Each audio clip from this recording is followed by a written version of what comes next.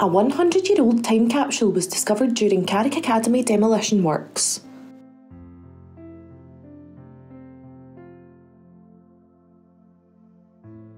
The capsule dates back to 1925, the year the school was constructed.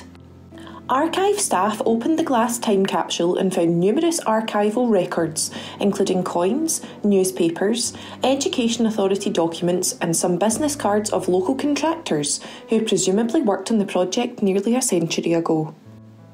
Some parts of the items are still legible, including an envelope which the team managed to clean enough to transcribe. It reads, "Who find may keep. Present-day coins of the realm.